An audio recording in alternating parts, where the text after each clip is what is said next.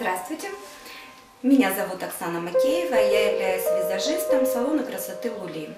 Сегодня мы рассмотрим дневной макияж и его роль. В любой ситуации женщина должна чувствовать себя актуальной, поэтому современный макияж – это здоровая, хорошо выровненная кожа, яркие глаза и губы пастельных оттенков. Поэтому начнем мы свой макияж с таких основ, как основа под макияж. Идет увлажнение и макияжу придается стойкость. Основа наносится полностью на все лицо. Если нужно, то на область декольте и шеи.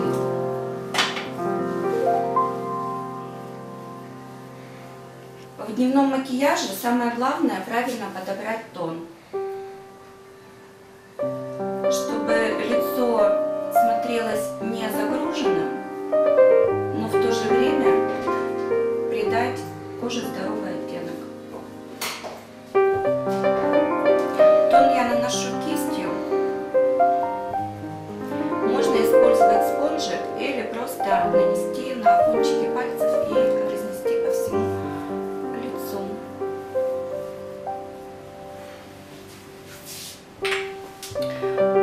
Но тон подбирается обязательно индивидуально с помощью консультантов или тестируя именно на какой-то определенной зоне лица. Это в основном идет скула. То есть при растушевке тональное средство не должно отличаться от цвета кожи, а просто ровным слоем ложиться. Сейчас большое разнообразие тональных косметических средств, то есть на все уровни есть свое средство, поэтому каждый подбирает индивидуально свою марку, которая ему подходит, которая нравится и по ценовой политике, и по качеству. Но в основном используются массовые, такие как косметические компании Max Factor, L'Oréal. Я использую профессиональное средство фирмы Вов. Это более стойкая основа. Ну и средства тоже марки MAC тоже считаются профессиональными и очень хорошо соответствуют цене и качеству. Чтобы закрепить тональную основу, я буду использовать немного пудры. Пудра наносится легкими движениями по массажным линиям и закрепляет тональное средство и убирает жирный блеск.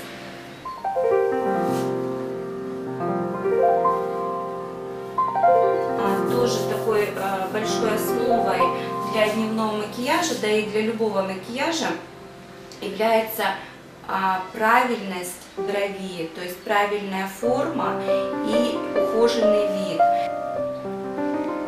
У Марии бровь, в принципе, такая очень яркая, поэтому я не буду использовать никакие средства,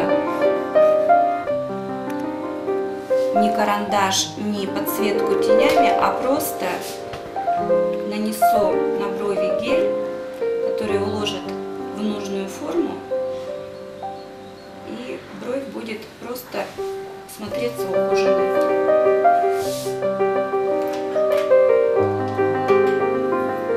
Следующим этапом являются яркие глаза. Но при дневном макияже они должны быть не переполнены цветами, а чисто подчеркнута форма и яркость глаза.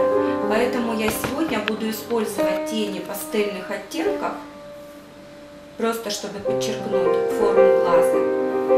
И очень хорошо нанесу тушь. То есть тушь придает ресничкам объемный вид, поэтому глаза за счет этого кажутся более яркие.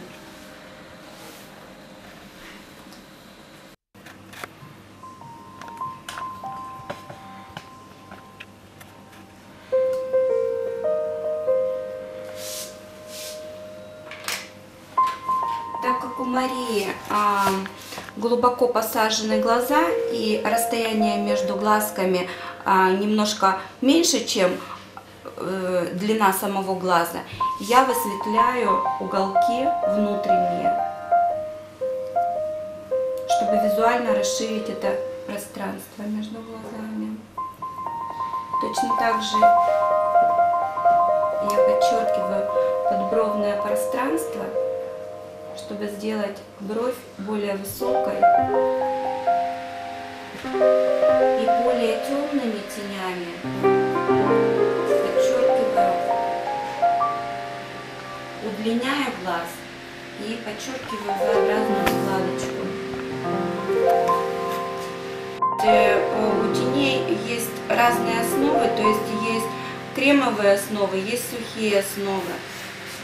В принципе, это уже на вкус клиента, то есть что им больше нравится, и актуальность данной ситуации. То есть при вечернем, например, макияже можно использовать кремовые основы теней. За счет этого они смотрятся более ярко, насыщенно. Тени с мерцанием и с перламутром тоже актуальны в основном в вечернем макияже, а при дневном мы используем более матовые основы, чтобы чисто подчеркнуть красоту глаза, но никак не перегрузить. Сейчас я делаю очень легкую подводку, не перегружающую, просто по линии роста ресничек, чтобы еще раз подчеркнуть объем ресниц.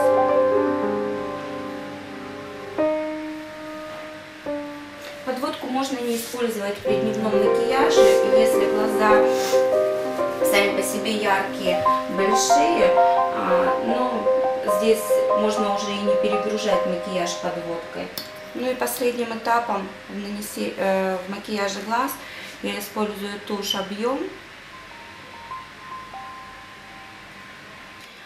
Чем хорош дневной макияж? Его можно всегда превратить в более актуальный макияж для данной ситуации. То есть мы нанесли основы. Сейчас у нас, например, получился макияж без макияжа. То есть практически чистое лицо, просто подчеркнуты красивые черты лица.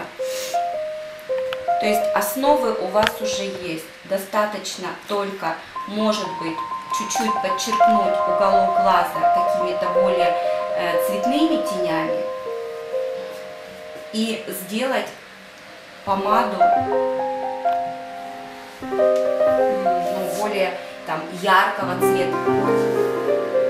Также точно вечерний вариант можно очень легко сделать из дневного. Нанести тени структуры, текстовой какой-то структуры, где очень много блеска, мерцания, тех же блесток. И вот у вас уже вечерний вариант, клубный вариант макияжа. И последний у нас, в принципе, этап – это губы. В дневном макияже губы не должны играть большую роль в плане того, что яркости, цветности, но они все равно должны быть ухоженными. Четкость формы губ я подчеркну немножечко белым карандашом.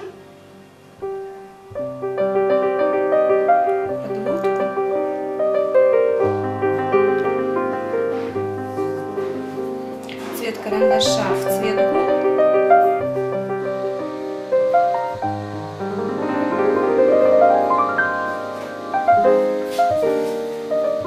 И точно так же растушую, чтобы не было четкости.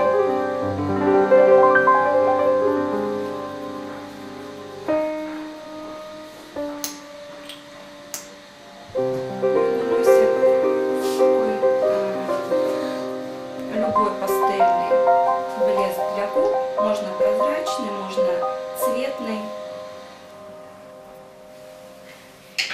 И последний штрих завершающий — это на скулы чуть-чуть розовых румян, чтобы показать свежесть лица.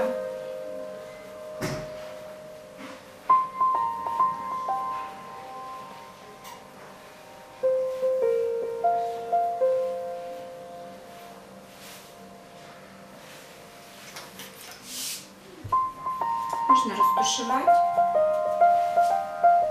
нанести опять же немножко пудры.